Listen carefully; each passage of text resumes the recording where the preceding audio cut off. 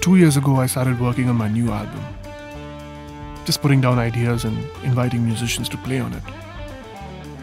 But the most important part of that process for me was to put together a fantastic rhythm section.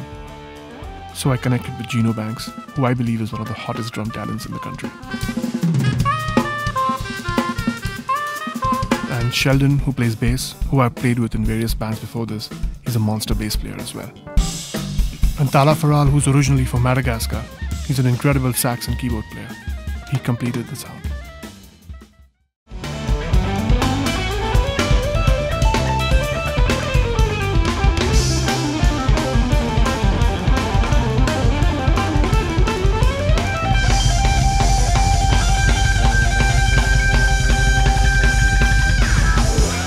Typically, the process for recording is you go into the studio, record the album, and then go on tour.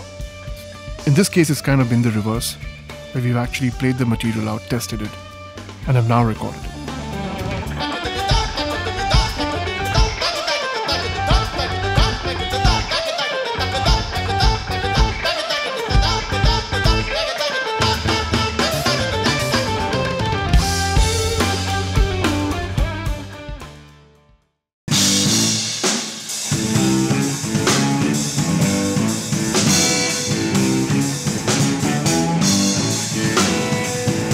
One of the reasons why I wanted to try this approach was because in my experience, you try to do an improv record in the studio and it can sound a bit contrived. So this is kind of a throwback to the music that we grew up listening to.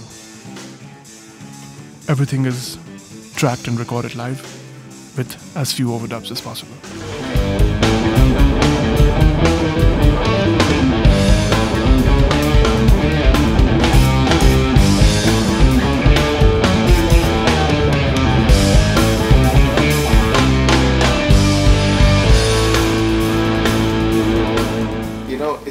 We're getting to the roots of honest playing, like improvisation.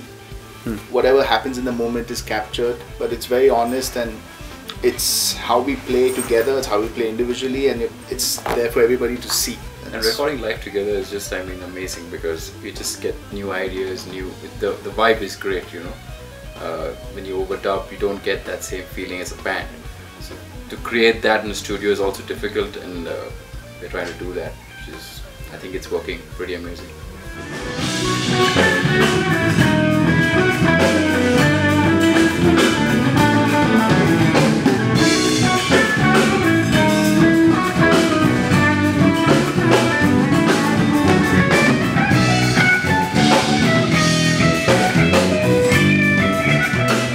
The album will also feature some amazing talent from outside India, like Rahul Medon, who I've had a chance to record with when he was touring India.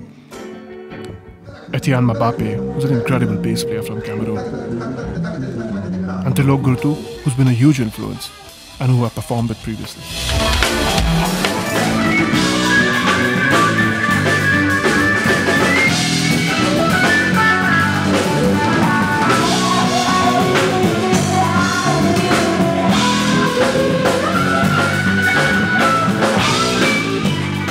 Also, it helps because we played so much together now as a unit. There's a lot of intuitiveness which you don't have to really explain and talk about too much. You can just kind of glide into, if I want to try something, if I ask Gino to do something, he'll get it pretty quickly. So, there's that level of comfort. Having played together in different venues and all over the world, I think it helps a lot. Getting into tricky situations, without wine. Yeah, without sound checks, all kinds of situations which happen. And I think all those experiences have actually helped us, just bring the music up to the next level, I think.